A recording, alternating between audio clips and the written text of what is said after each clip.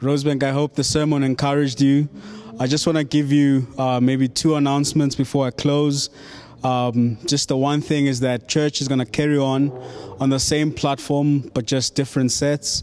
So we will be recording the services from home, so we'll not be at the church. And the second thing is, please join us on Wednesday at 7 p.m. on Facebook for prayer.